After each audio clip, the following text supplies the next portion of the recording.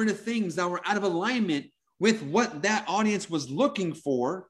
And we were quickly able to connect, relate, and boom, off we went. So guys, and now we're dealing with challenges. I'm not the everything marketing guy. I don't talk about podcasting. I don't talk about TikTok. I don't talk about Clubhouse. I don't talk about anything except what? Challenges. That's it. And you know what? You know what's nice about that? JLD never has to worry about promoting me to his audience. Because he knows I'm not next week going to be like, hey, Pedro the podcast guy, if you want a podcast, come to me. Even though that sounds way cooler than, JLD the podcast guy. But I'm not going to try and be the podcast guy, am I, JLD? No. So you can promote me to your audience because he knows I'm all in. I'm staying in my lane. And he's the podcast guy. So when you niche down, your competition becomes your partners. Oh my gosh. Oh my word. All the people you think you're competing against, what if you didn't compete against them? What if it made sense for them to promote you to their list, to their audience? Game changer. Why do you think people like JLD, Evan Pagan, Pete Vargas, John Acuff, Roland Frazier, Ryan Dice, why are these other marketers who sell marketing training promoting me? Because you're the best. Because I'm the best at challenges and I'm not trying to do what they do. So now you get support from other industry leaders. And I'm telling you guys right now, I just don't know why so many people are resistant to this and they fight me on this. Even when I'm giving one-on-one coaching, this happened on Clubhouse the other day. Some guy and his wife came into the room. They got picked for a hot seat. I literally gave them the niche, the money niche. I mean, I handed them $1 million plus business idea to a micro niche, and they kept trying to bust out of it. And I'm like, guys, what are you doing? You're just messing up the gift I just gave you. So JLD, I don't know how much time I got you for. First of all, guys, JLD. Get me to the top of the hour, brother. Oh, sweet. Okay. I also know that we got some friends. They're here. Okay. Oh, my word. Beautiful. So JLD, any little last comments on this conversation? I'm sure you do. And then I want to bring up some other real gangsters. Awesome. I can't wait. This conversation is so important. I'm so glad with the passion that Pedro is bringing it to you. The one thing I want to add to this that is so true that you need to be thinking about as you're going through this is the higher the barrier, the lower the competition. The higher the barrier, the lower the competition. When you do something that is really, really difficult, when you do something that has a very high barrier, like I did, doing a 7-day-a-week podcast when nobody else was even willing to do a 2-day-a-week podcast. They were just willing to do once a week, sit back on their laurels and just coast.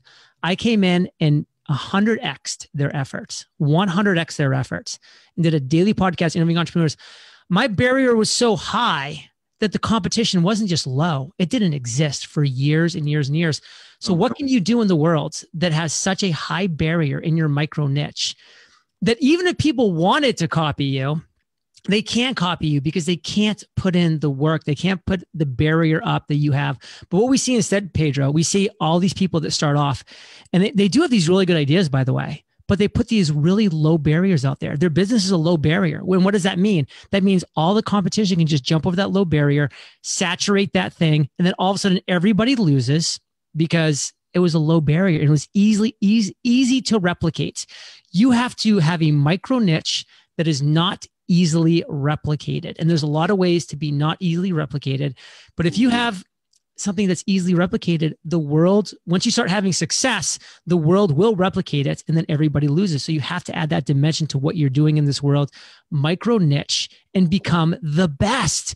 And then nobody wants to compete with you. Nobody's going to want to compete with Pedro. He has such a far lead. It'd be like me entering a marathon right now when Pedro's already at mile 25. Why would I do that? That is insanity.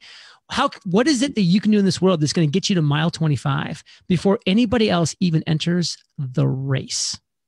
Yeah. I mean, this is teeing up so well for our next guests. Guys, I'm telling you, when you guys just, here's my promise to you. Be all in this week. Learn these concepts, apply these concepts. How many of you would like to know, this is, I'm just going all in already. How many of you guys would love to have the confidence? This is not arrogance. This is not pride. Please do not hear this as pride or arrogance. And don't mind my black thumb. I had a very heavy Iron Man statue fall on my thumb when I moved into my house. This is going to not be a good scenario. I'm about to lose this nail. So never mind that there. How many of you, you want to take a picture of my black thumb? Is that what you're doing, JLD? You want a picture of that? Yes. All right. How many of you would love to have the confidence and certainty to know that before you entered any market, before you launched any business, how many of you would like to have the certainty, because you know your strategy is so on point, that you are going to win that game before the game begins? Real talk. How many of you guys think that would feel freaking amazing? Guys, I'm going to enter another industry this year. And do you notice how they keep getting bigger and bigger? My first industry, I was a local financial guy. I was the #1 guy in Vacaville, California. Woohoo! Big fish, small pond. But that was my training wheel business. Then 100X'd. You know, big fish, bigger pond, still pretty small.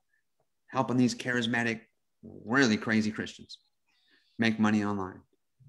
And then didn't roll with that. And then all of a sudden, bam, challenges. Now I'm speaking to the entire marketing industry and entrepreneurship, becoming a bigger fish in a bigger pond. Guess what the next one's going to be? Way bigger pond.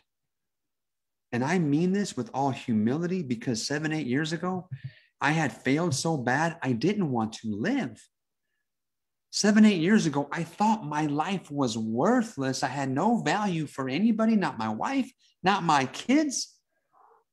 So if you ever hear me talking, you're like, God, Pedro is very prideful. No, understand, I'm just sharing this in humility. I believe this next market we're going to enter into, we are going to win so big and so fast. The people in this industry are going to they're going to not know what happened. How many of you guys would love to have that level up, because you see the game and you understand this is like the Matrix, man. This is like the cheat codes. This is like knowing, and you can have it. This is the wisdom that you want. You don't get this just superficially going from thing to thing. And I love this conversation, JLD. And the people I'm about to bring up are real deal Holyfield. See, that's another saying that middle-aged people say. I guess I'm middle-aged because I'm 40. I literally do. Real if you're deal. If you're like 25, you're like, what the heck? Yeah. Don't worry about it. Just what is Holyfield? Okay.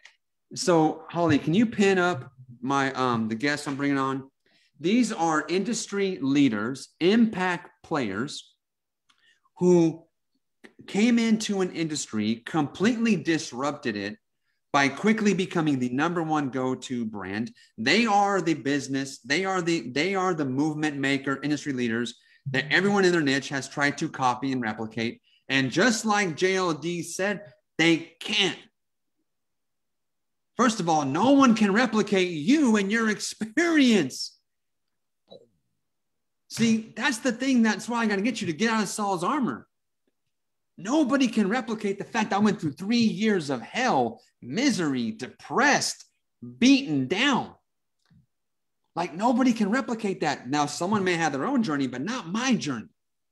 But these guys here they crush it. They are the most knocked off. They are the most copied, because they completely changed the game when they entered in. But just like JLD said, they have created a system, a process, a mindset They set the bar. Here's a little tip. Set the bar so high. Other people are like, nah, I'm good. There's easier ways to make money. And these people exemplify that. So welcome to the Movement Maker Backstage. Alex and Layla Hermosi. What's up, guys? Where are you guys at? Are you guys here somewhere? What's going on? No, we're here. We're here. Boom! I hear you guys. Holly, can we get him pinned up here? Boom. Holly, what's the deal? Yeah, I'm pinning them right now. Boom! There's one half of this party. Where's the other half? I feel pinned. Is Layla here, Alex? Yeah, she's here. Here. She's right on it. Yep. Oh, she on another screen? Yes. Okay, Holly, can we? Yeah, I'm sorry. I'm so sorry. If you could say something so that your video would pop with 911 people, it's really hard to find you. Yeah, I'm right here, Holly. If you can find me in the Zoom. Perfect. You're added. Thank you so much. Boom. All right, let me see all four of us. Can we do that, Holly? And the magic of it's done. Yeah, you should see him. I don't. I see you. Oh, because I'm talking. Right. Okay. Well, I need a spotlight, not pen. All right. Well, let's start the conversation here. So, Alex and Layla, so you guys are incredibly successful at what you do, but not everybody might know who you guys are because you guys are not, up until now, you guys didn't care about the fame game. That may be changing soon, I think, for you guys. But up until now, you guys have been just crushing it in your industry. So can you guys give a backstory about who you guys are, what you guys have been up to, and how you guys completely took over one of the most fragmented competitive spaces? So Alex and Layla, whoever wants to go first, take it away. You want me to talk in like 2 minutes? I'll just give an entire, I'll talk fast. What's going on, everyone? You guys pumped? Everyone excited to see, I'm very pumped to be here, very grateful. Yeah, as Pedro said, we've definitely not been in the fame game. Our objective was to get rich, not famous. So maybe that may relate to some of you guys. And so I was a gym owner. So I heard the tail end of what Pedro was saying, where he had his, tiny market. I was in Huntington Beach, California, which actually Pedro lives closer there now. And I slept on the floor for the first 9 months. And I just ended up using a different business model to make my gyms work. And then from there, I was able to open up a new location every 6 months off cash flow, just because I had a different way of acquiring customers. And so from there, I met smart people who were above me, and they said, you should start teaching other people how you're doing this. You should help other gym owners do what you're doing rather than, going from 6 locations to 10 and so on. And so I made that pivot and ended up selling that chain to start Gym Launch, which is the company that we own now. And from there, we basically, Layla and I then flew out for a year and a half, 2 facilities in person, and did gym turnarounds. So we turned around 33 facilities in 18 months. Taking over the front desk, repositioning the packages, training their team on how to sell, getting the price points right, showing them how to market, getting new leads, doing everything end to end for them. And we'd do a new gym every single month. We'd fly out and I had 8 guys, and all 8 of us would go to different facilities and re-meet and do that every month on the road for 24 days a month. We did that for almost 2 years. And then from there, still, I had the same mentor who was like, no, I didn't really mean you should do it for other people like that. You should teach people how to do it, not just do it for them like that. And so you got to listen carefully to what they're saying. Yeah. And so then finally we started switching to a consulting model. And that's when things really took off for us. And so that was in March of 17. And since then we've done 110 million in sales as a company. Wait, hold on. You meant 10 million, right? Right, 110 million in sales. Wait, 10, you meant 10 million, right? Just like 10 and then just add 100. $110 million. And as I can tell you right now, these are not BSers. That's not exaggerated. If anything, it's probably under. That's who these people are. These are not BS hypey marketers. I know these people well. These are friends of mine. I know their model. I know their numbers. We've hung out together. I've been in their home. They've been these are, so I understand that's not marketing math. That's not adding up all the people that owe them money for the next 85 years. Yeah, that's straight. We have 100 some employees. We've been around for 5 years now, and I think I think, John, that you said actually that relates is like the higher the barrier, the more success you'll have. I mean, totally. Both Alex and I were in fitness for a long time prior to, and then Alex had his 6 gyms. I was a personal trainer before we started this. And so we had, combined 20 something years of experience before. And then we went through 2 years of sleeping in Motel 8s, extended stays, and sleeping on the floors and at his clients' houses to basically start what we have today. And so I think it's just, people see what someone has today, and it's like, just 5.5 years ago, we were doing that. We were sleeping in motels. And so it's just, I think a lot of it, I think these events are great and what you're doing is great because it just is breaking people's beliefs. Because for me, that was what it took. Seeing other people who I listened to talk, and I was like, honestly, they weren't that much smarter than me. They weren't that much more anything than me. And I was like, if they could do it, why couldn't I? You know what I mean? And if I can just add something, if right now any of you guys are going through a situation where you're like, man, I feel like I'm sleeping on the floor, I feel like I'm going through that miserable experience, then it means you actually have the prerequisite for the story that's about to happen. Like almost every single one of us here have that story who's been there. And so if you are going through it, then it means you actually can check the box off and say like, wow, I'm checking a box on this path. Like I have to be here in order to get where I want to go. And so I don't want you to take that as something that would make you feel like you count out. It actually counts you in to the path of success. It's a necessary step. It's what gives you the credibility. It's what gives you the authority. So when you speak, people know there's something on your words. Guys, I talk about this a lot. There's a lot of people who just talk, and they ain't saying nothing, man. And they even have they're saying the right words, but it just feels hollow because they're an echo of someone else they're mimicking. They don't have the real experience. I could take a black belt. I can go to the gym in town, the jiu-jitsu gym here in town. I could buy a gi and then give me a black belt. I could walk around with the black belt. And I don't know one single thing about jiu-jitsu other than I like to watch it on TV. So what Alex is saying is 100% the real. Layla, somebody said that you are the best looking of the 4 of us. Wow, that didn't take a genius. So apparently, I mean, no arguments there. So guys, I have a couple questions. I want to ask you guys, when did you decide? So it must have been a big shift between once you were out there building gyms in real life, traveling around, which guys, think about this. Who's willing to do that? Like nobody else. I don't know of anyone. Is there anyone else of all the copycats that I'm trying to follow? Have any of them been willing to pay that price?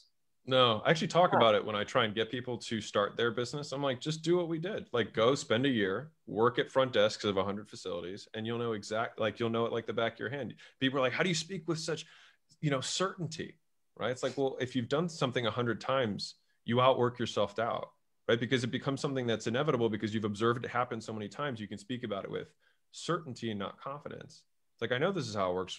Like we've been doing it so long that there's no excitement, there's no emotion around it. Just this is how it is. Yeah. And guys, I have some questions. Do we have a hard stop in 10 minutes? Or are you guys okay? No, it's okay. Okay. Yeah. I have a question. When did you know you were starting a movement? When did that occur to you? And when did you know that this was going to be big and you were going to change the entire industry? You should answer that. Well, there's 2 points I can think of. One was there's 2 spots, and one was when we were not in a good spot, and one was where it was first starting, one was I remember, for anyone who knows our story and those who don't, there was a point where we were starting the consulting model that we have today, and we were getting away from flying people out. And all of the money in the bank account that we had, one of Alex's ex-partners took it all. And so we had essentially nothing. And we were in the parking lot of like Cheesecake Factory, I think. And we were just like, this is the worst feeling ever. And I remember we started talking about it and we were like, man, like nobody is going to have this story. And I remember thinking, and we were talking about it, we're like, we have to make it through this and we have to do something amazing because otherwise this just isn't worth it. Right. And I think that was the point that we decided. We're like, we're going to do whatever it takes to make this work. And then I think that when we realized that we had something was the moment when our first clients launched. And I think that a lot of people would dictate, like, do you know if you're gonna have a movement based on like money and revenue and all that? But it was seeing the success our clients had in the first week of using our program.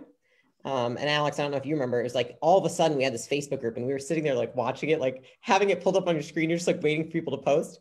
And then they dinged in and it was just like made X amount of money, got this many clients, upsold this many clients. And we were like, holy crap, like they're able to do what we just did for the last few years. And we were like, it's working. And then the next week we had, without doing any marketing, like double the amount of clients come in as referrals. And it just started stacking up and it was insane. And that was when I realized, at least, that there was something to it. It was like, this is either, and then you're always afraid. You're like, am I going to lose it in a week? Like, I don't know. And so I think it took probably like a year and a half to realize it wasn't like a fluke and it wasn't all going to disappear tomorrow. But there was a realization when we all came together in person. And I think we had about 700 gym owners in person. And I remember thinking, like, I've been in the fitness industry for a long time. And there's not that many events where you could gather that many gym owners, let alone personal trainers. And I was like, wow, this is freaking cool. Yeah. So when I think one of the things I heard you say, Layla, and it's happened to me too with Hunter X, is it was probably 2 weeks old. It was probably 2 weeks from launch. Nobody knew what we were up to. And I was like, this is going to be big. And you just kind of know. You kind of just know because you see the response. I think movement making is also about feeling. And I think a lot of the ladies maybe are a little bit more in tune with how they feel in their bodies and stuff. But us guys have feelings sometimes too, like on Tuesdays and like every other Friday we have feelings. Man, you can feel this in your body. Like you can just feel how people are connecting with you, resonating with you, and you can see the testimonies. I call them miracles in the marketplace. Guys, these guys have miracles. Like, what do you mean? Did they raise the dead? Well, essentially they have raised the dead. You know how many gym owners were dead? Businesses dead, life support, losing their lease, behind on rent, not paying employees. Do you know how many would you think? Literally, you guys, you guys literally have brought gyms back from the dead. I don't even know how many probably suicidal entrepreneurs you've saved, because when you are up against the back of the wall, sometimes that starts to look attractive. Like, how many businesses do you know for a fact that you guys literally, because it's not that you're the savior, they did the work. However, they didn't know what the hell to do until you guys came along. How many do you think you guys have literally like just completely saved from bankruptcy and utter failure? Well, 30% of the gyms that we work with aren't making a profit, period. So they're either in the negative or they're zero. So they're working, like if you can imagine, 40 hours a week, or more realistically, 60 hours a week to not make an income. That is the best case of that 30%. And then below that, they're working that same amount of hours only to have their bank account go down each month. Wow. Yeah. So good. So good. Okay, guys. Hey, Pete, can I jump in with a quick question for these? I mean, why am I asking all the questions? We got JLD, the freaking podcaster, interview. Dude, help me, bro. Jump in here. So here's like the one sentence that, like, if I could just, like have people imprint across their forehead, so every time they look in the mirror, they see it. It is, you need to become the best solution to a real problem in this world. Like, I believe in that sentence fully. And I've seen people that become the number one best solution to a real problem that they can and want to solve win. And people who become the second best solution to infinity, they lose. This is why this micro niche topic is so key, so important. So I'd love to ask the two of you, specifically with what you've been experiencing over these years, what would be your one sentence? If you could just give this sentence writing backwards on someone's forehead, they're going to see every morning. They look in the mirror so they just don't forget, because people forget. What is that? JLD is reading my notes. My question number was, what is the biggest problem you were and are solving for your ideal customers? Yeah, but I worded it so much better. You did, but I couldn't let you just take my question without trying to get it. Layla, what's the biggest problem you solve for your ideal customer? The biggest problem we solve for our ideal customer? Okay, well, wait, because I was going to answer his question. Yeah, my question is better. So I'll answer Pedro's after she answers. Go ahead, Layla. Okay. Alex actually said it earlier, but it's something that I said to myself a lot in the beginning. And it was something I said at one of our events that just kind of came out, and it was outwork your self-doubt. And the reason I say that is because, like, I feel a lot for everyone in this audience, because before we started the business and everyone sees us and they're like, oh, how'd you do that? How'd you do that? And I was like, I was a personal trainer with no management experience. I knew nothing about business, like literally zero. I just met Alex and he was like, I have this idea. And I was like, and we started doing it together. And it was just like belief. And so I think the only way that we were able to get where we were able to get, because I kept thinking to myself, like, I don't want to be the reason that we can't succeed, right? Because like, don't want to, show Alex he picked the wrong partner or something like that. Was like, I just have to outwork my self-doubt. It's like, there are people that have done more that are no smarter than me or have no more privilege than me. So I should be able to do it as well. And I think that that's just always been my North Star, which is just like if I am willing to put the work in, I'm willing to pay the dues, right? Then there's no reason I can't have it as well. Because that means that I've earned it at that point. And so that's what I've always stuck with. And that's the thing that always sticks in the back of my head, is that usually I think that a lot of times we fool ourselves and we think that, well, I'm working just as hard as that person, I just don't have the outcome. And it's like, actually, they're probably doing something else that you don't realize or you're not aware of. And that's why you don't have the outcome. Or more than likely, you are lying to yourself about the amount of work you are putting in. Because a lot of people have to stretch their capacity, their emotional capacity, their mental capacity, and their physical capacity to work in order to achieve a goal. So it feels very painful at first. And I know that for the first, especially 2 years of doing it, I was in pain. And people are like, you guys are killing it. It's insane, blah, blah. I'm like, I feel like shit most of the time, because it was so hard growing so quickly. As a person, you have to evolve as a person to keep up with the business. If you don't want to bottleneck, you have to continue to do that. And by doing that, you have to work on your mind, you have to work on your spirit, your body, et cetera, and your relationships. And so I think that that's what I would say, is just outwork your self-doubt. I think that most people believe that they are doing enough, but if you do not have a result, then you are not. Outwork your self-doubt. I mean, I really hope people are just imprinting this on their minds, because you're looking at 4 very successful people right here. We are human beings. We have self-doubt. That is part of being a human being. So for the other 890 plus people that are here that are also having self-doubt from day to day, week to week, month to month, like, welcome to being a human being. That is part of what it is to be a human. We're doing that. And if I had, again, done 1 episode a week, my self-doubt would have won, because I would have sat around on my booty for 6 days just being like, oh my God, that was a bad episode. And it was a bad episode because I wasn't good at what I did, but I did it every single day. I was too busy. I was outworking my own self-doubt because I was too busy to even look backwards. I could only look forward. So who else is willing to outwork their self-doubt? So I love that.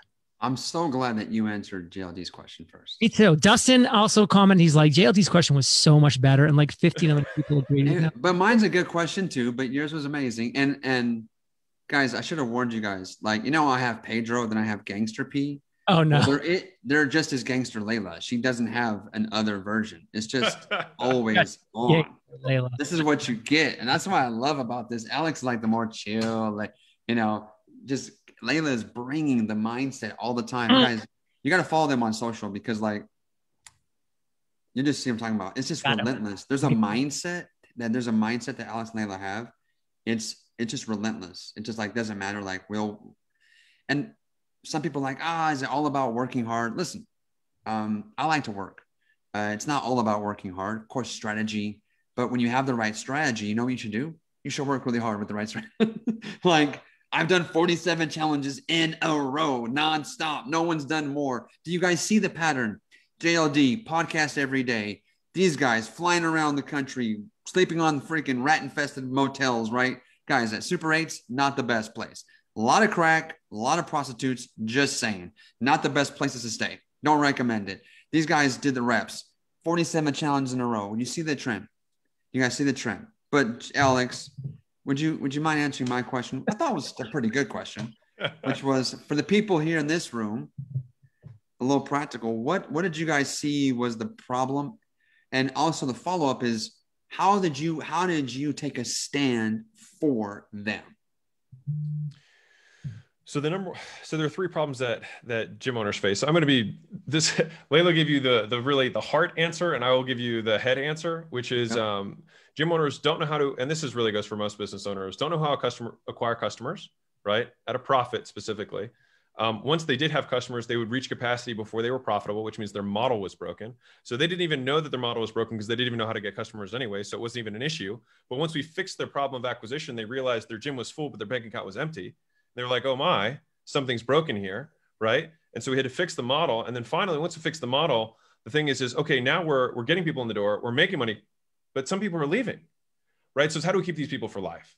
Right. And so those are the three fundamental issues that all business owners face, and specifically within gyms. We help them acquire customers at a profit so they don't need a marketing budget, right? So that they are more than break even day one, meaning that when someone walks in the door, they take the money out of their wallet and they pay for the next customer behind them. So the only thing that gym owner or that business owner has to do is get the first one. They get the first one in, they can get the rest of the customers for life if they use the process that we teach them, right? That's the first one. The second one, like I said, is we fix the math. It's a little bit of math, but it's not hard stuff. It's just like, hey, carry the two. Like, let's reorganize our class times. Let's make sure that we're not doing 10 people per session. We can do 15. Let's take 45-minute sessions instead of 60. Like little things like that. But we say in our world, small hinges open big doors, right? And so for example, if we switch someone to billing on a 28-day billing cycle instead of a monthly cycle, that gives us 13 billing cycles a year in a very small margin industry where the average gym owner makes 12.5% net margin. That increases their net margin from 12.5 to 20, right? We almost double their profit simply by changing the way that they're billing, right? And so there's 100 more things like that we'll do with the gym, but it's just knowing, kind of having that in-depth knowledge that you can't really, no one can know that without having been in the trenches, right? And being exposed to hundreds and hundreds and hundreds of scenarios. Like Pedro can say, I'll show you what happens when you botch the ads. I'll show you what happens when you botch your offer. I'll show you what happens when your Zoom doesn't work, or when somebody just can't get their mic to work and they're like the main event, because every single one of these scenarios has happened to him. And so that when it happens again, people are like, how is he so cool under pressure? Because he's already seen this 100 times. And so again, people are like, he's so confident. It's like has done this. I caught myself. He has done this a lot of times. It's not his first rodeo. Guys, so good, man. Guys, first of all, JLD, are you okay on time, bro? I know you got like. I do get a bounce. Okay. Well, then let me let you say a little parting. I'm going to jam for another 10, 15 minutes. Cool. If Hermosis can hang, you guys get for that 10. I will part with something that might make some people glad that I'm leaving, to be honest, because I'm going to be truthful and I'm going to be blunt with people right now. And, I harken back to the days I was an officer in the U.S. Army. And, sometimes if you don't tell it straight, people get killed. Like that is a reality of the world that I lived in as an officer in the Army for 8 years. And in this case, if you don't tell it straight, sometimes people just never find success. And so I want to tell you what I struggled with back in 2012, launching my podcast, was I hid behind this word called perfectionism. I said, you know what? My podcast isn't quite perfect yet. I'm not going to launch it until next week, and it'll be perfect then. I'm just a perfectionist. So I'm going to wait until next month, until my website's perfect and my social media is perfect and my emails are perfect. I'm just a perfectionist though, which is kind of like, a little like humble brag, so to speak. I'm a perfectionist. Everybody loves to use that word when they're starting off because it's a humble brag and it's such a lie. What you need to do is replace the word perfection and replace the word perfectionism with the word coward. You are not a perfectionist. You are not trying to be perfect. You are being a coward. And I'm speaking as a former coward. I was a coward trying to perfect my podcast launch. I was a coward pushing the dates back until I launched my voice, my message, and my mission to the world. And I see it 1,000 times a year when people join Podcasters Paradise to learn how to create, grow, and monetize their podcast. They delay. And then many of them just pod fade away before they even launch because they use the word perfectionism when they should be saying coward. And it's okay to be a coward. It's okay to be fearful and have doubts because you're a human being. This is back to outworking your self-doubt. You're a human being. You're going to have these emotions. You're going to be a coward. You're going to be fearful. You're going to have doubts. You've got to outwork that fear, outwork that cowardness, and get it out to the world and continue to do it every single day. So I am so glad that I get to hang out with Pedro over the next week to do these. We're going to be in person, by the way, with Tony Robbins in a couple of days, doing these live. Maybe we'll even get a Tony Robbins sighting. You might, so definitely stick around because we're going to be with him at his place in Palm Beach for a 10-person mastermind retreat. So stick around, guys, and keep coming to these. They're going to be amazing. Billy Jean, Hal Elrod, other amazing people are coming. I'm so flipping stoked that everybody here is getting this book because this book is going to be something that you're going to be able to refer to every time you have that self-doubt, along with all the genius that Pedro and other people are sharing as well. The book goes live tomorrow. So if you have a loved one, consider right now going and ordering this book for your loved one, you already have the gift because you are VIP. But this could be a gift for a loved one right now. This book goes live tomorrow. It will ship today. So Pedro, I love you, brother. I'm looking forward to spending the next week with you. A few of those days, 4 of those days in person. I know. It's going to be Cool.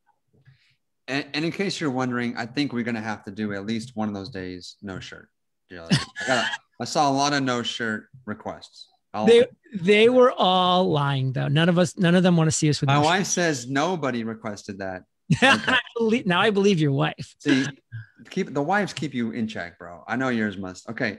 Layla, Alex, great hanging out with you. We'll let you go, man. We'll let you go. Listen. Thanks, John. Can I just piggyback real quick off what John said? Now, see, perfectionism, that's what a lot of people say, but us Christian folk, you know what we say? Oh gosh, Pedro, I have a spirit of excellence on my life. Everything I do must be excellent. Well, I would have you consider what John maybe said. I'm not going to call you a coward because, Gangster P is not here today. But John, you may want to try that one on, because the fear of making mistakes, the fear of looking bad, the fear of all that stuff is why we move into these spirits of excellence, excuses. Now, do I believe in excellence? Sure. Guys, this challenge we're running right now is the gold standard for challenges in the industry. If you know how much prep and stuff happening, do you think my first one was like this? My first one I wasn't even sending emails on my first. I didn't even notice send emails. I didn't oh, duh, I should be sending them emails. Guys, so just understand that we have to stop saying this dumb stuff and lying to ourselves, like Layla said. So last few questions. Pedro, can I piggyback real quick just to give the audience some real examples? So for perspective, 110 million, our second year, we did 28 million in revenue. And I'm only bringing that up to juxtapose against what I'm saying, which is we didn't send emails until our third year in business, which was the year after that. We didn't have a website until we crossed 30 million per year in revenue. We didn't have a website. We didn't have a website. People were like, hey, what's your website? I'm like, I don't have one. It hurt my soul. They're like, how do I get in contact with you? I was like, click a link somewhere. I don't know what to type. I was like, hop on the phone with the sales guy. So I just say that to say, what you probably have is more than you need. Yes. Yep. Guys, you guys know I didn't even have a logo. We were over 7 figures before I actually got a real logo. I made my logo in ClickFunnels with some ghetto fonts. Dude, 99 designs, 99 designs, $5 for the. I didn't even have that back then. So listen, guys, last few questions. Because I want, what is the best part of having a movement-based business?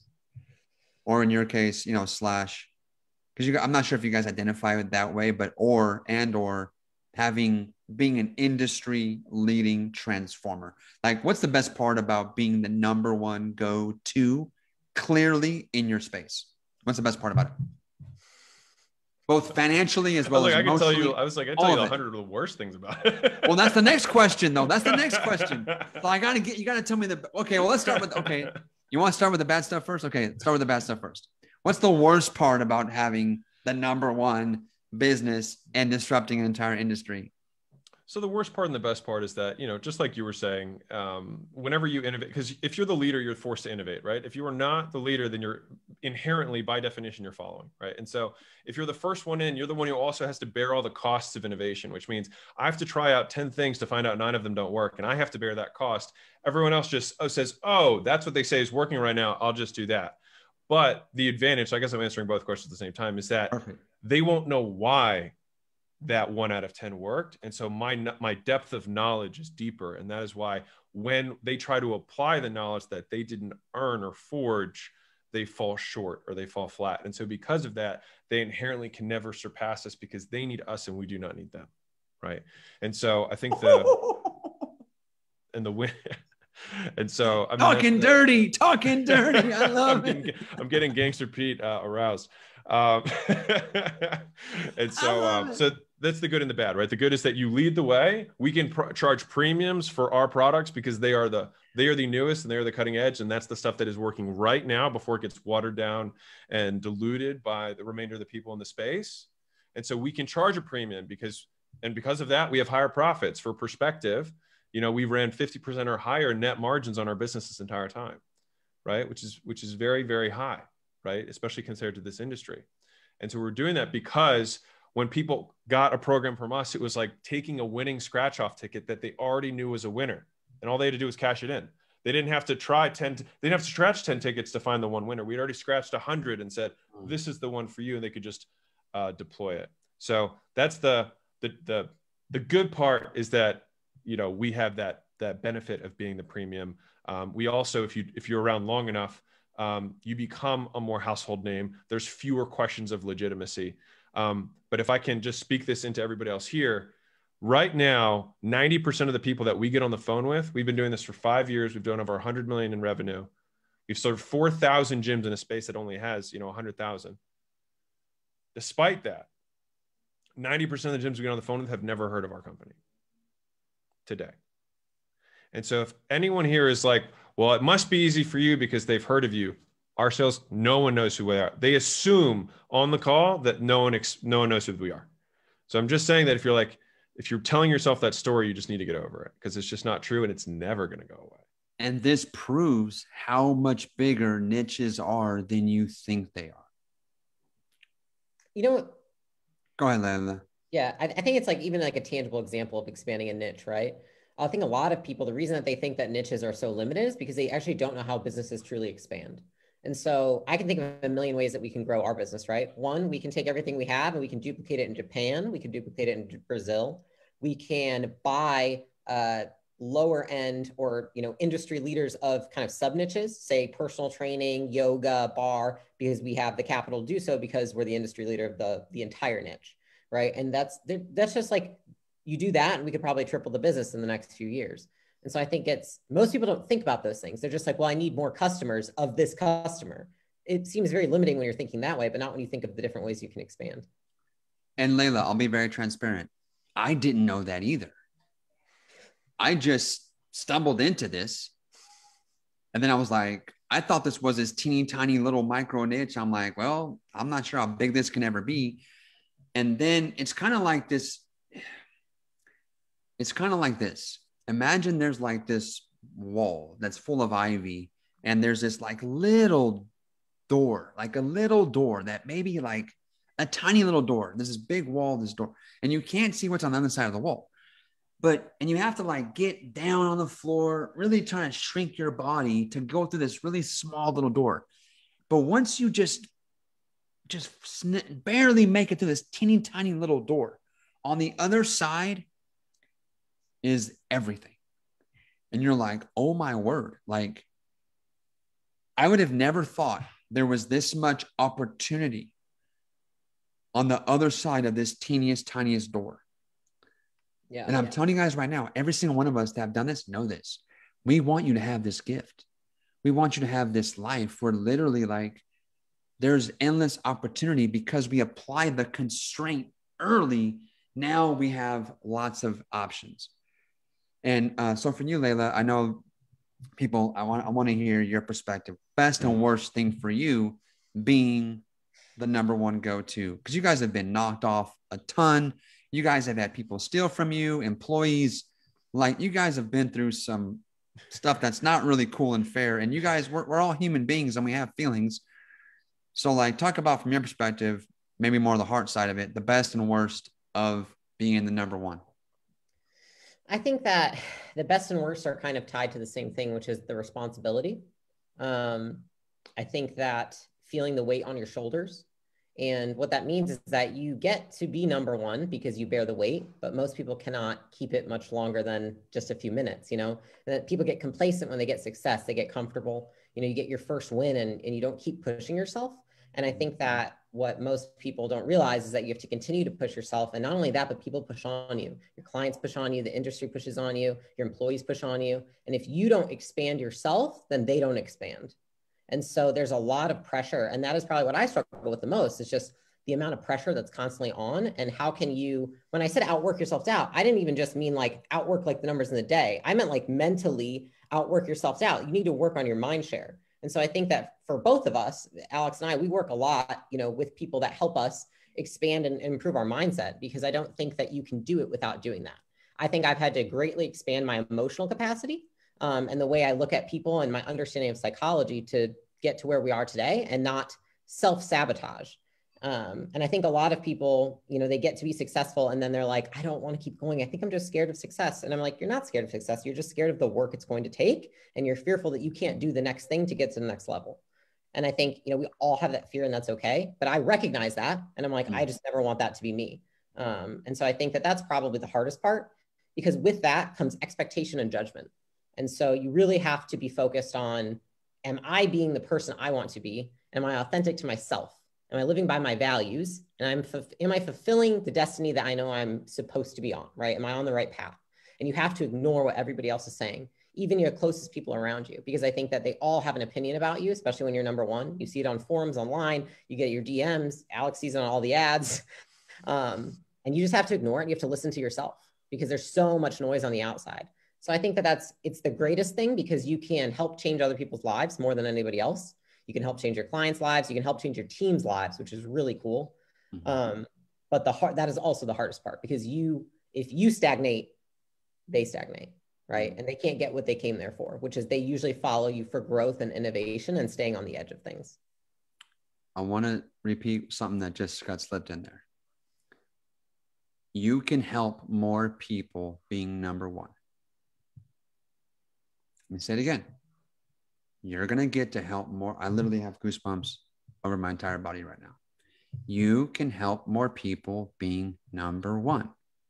So if you're just this humble, you know, this happens a lot with my more spiritual people who are just, you know, humble. No, Pedro, I'm just humble and want to be humble. Listen, of course, I'm not saying don't be humble. Humility does not mean timidity. Humility does not mean thinking of yourself less, be smaller. Humility doesn't mean that at all. It takes great humility to actually pay the price to be number one and take the shots and not make it all about you. It takes great humility to get to the top and stay on top.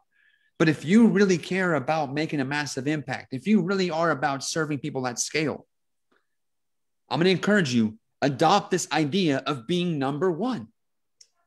You know what I have to say is that when you said that, I was like, that's what I used to be like. And when I met Alex is when he broke that belief for me, because I was just like, I just want to help people. And I remember he was like, wouldn't you help more people if you made more money?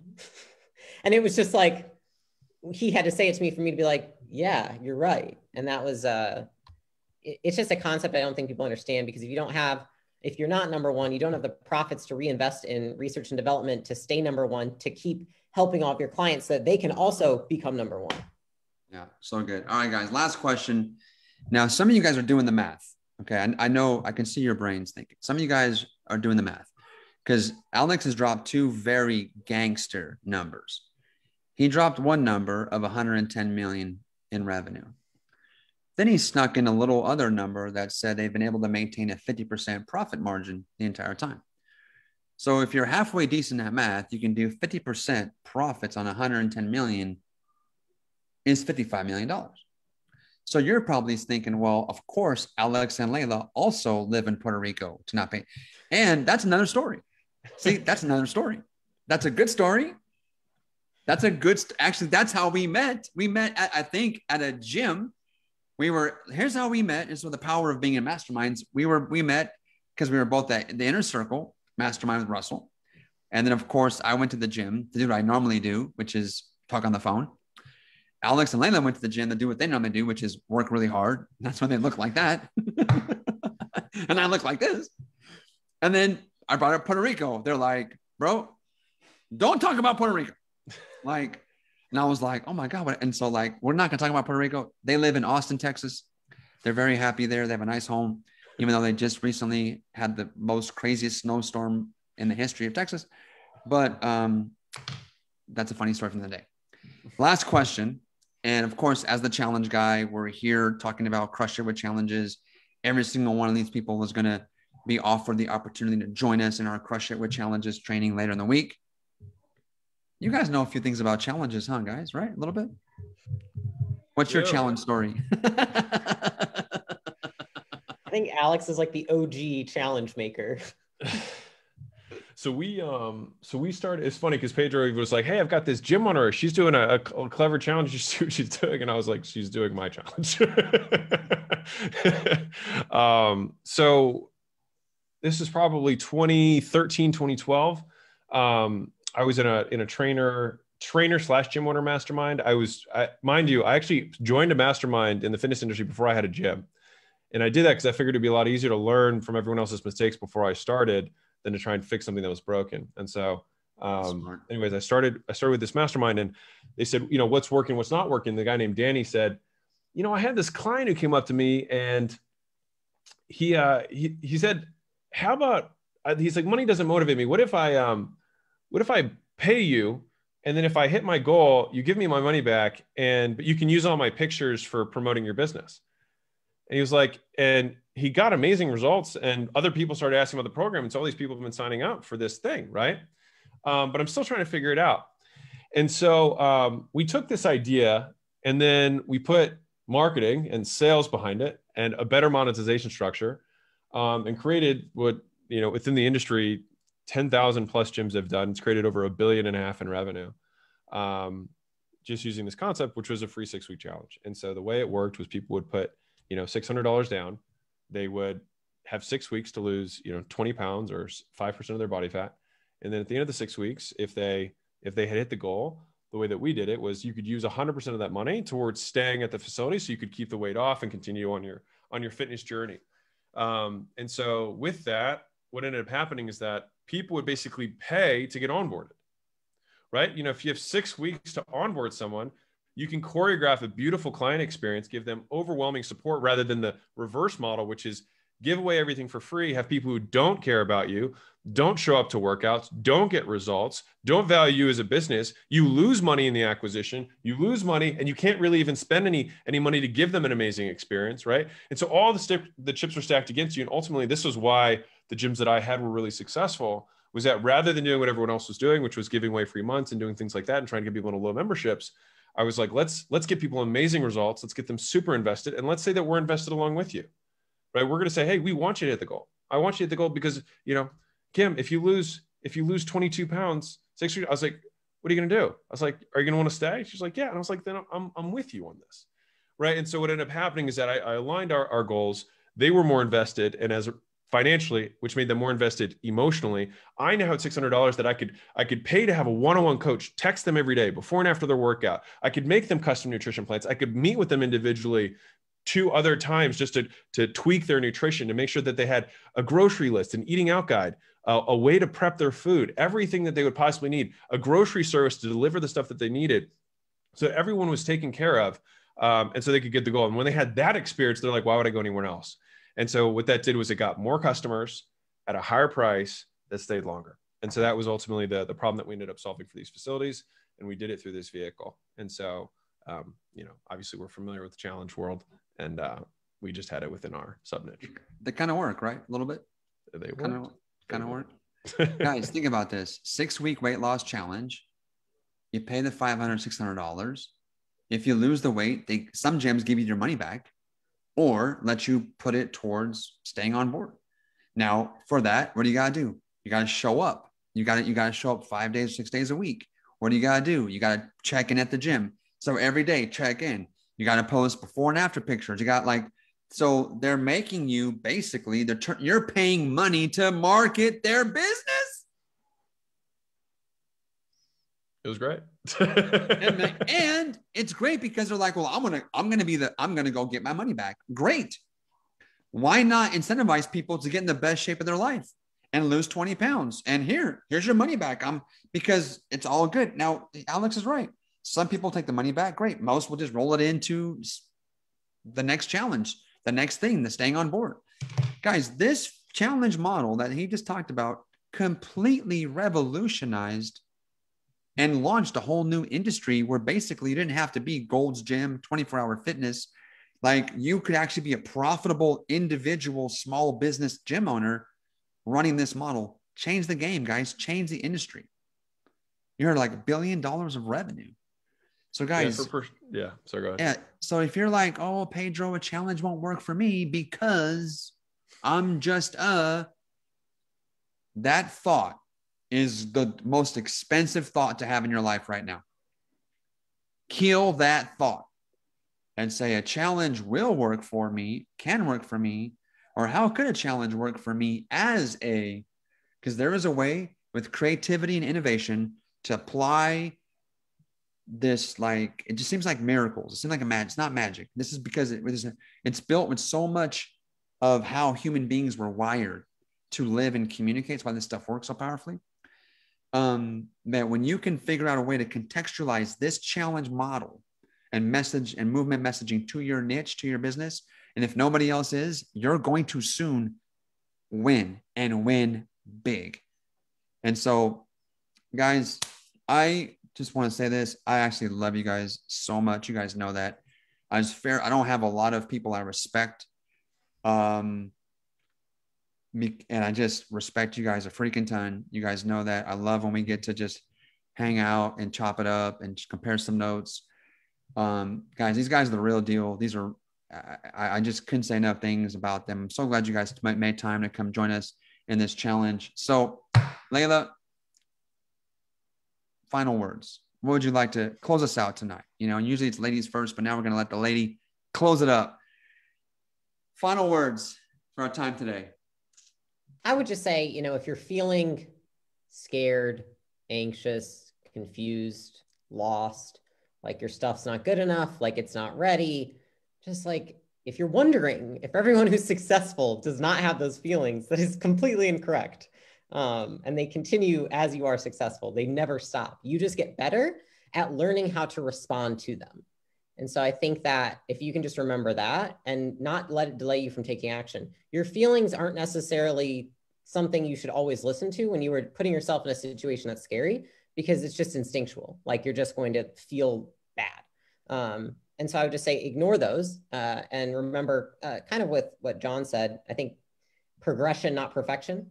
Because most people lie to themselves and say things aren't good enough, but it's like, it's not, even if it's perfect for me, it's not perfect for you, Pedro, or for Alex. And so it would be completely different to each of us. And it will be for your clients. The only way you're going to find out what works is if you give it to someone and they pay money for it. That's it.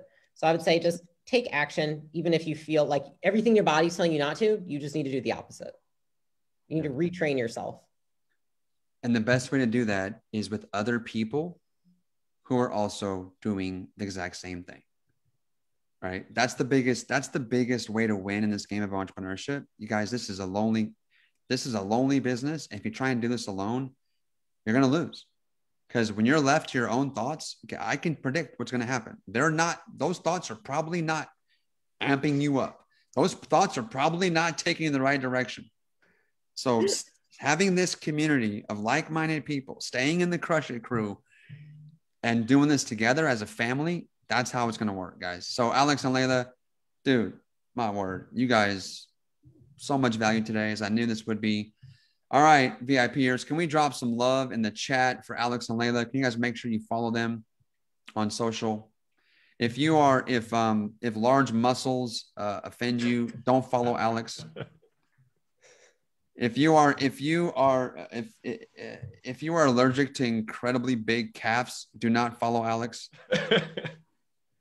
But Layla's great. No, I'm just kidding. Follow both these guys. Follow both these guys. Agreed. Follow both these guys. They're freaking incredible people, amazing entrepreneurs, some of the best people I know. Now, real talk. I made a pretty bold promise about Backstage. I said, buy the Backstage pass, invest $95. And if you do not feel you got $95 value from just the first call, I will happily refund you.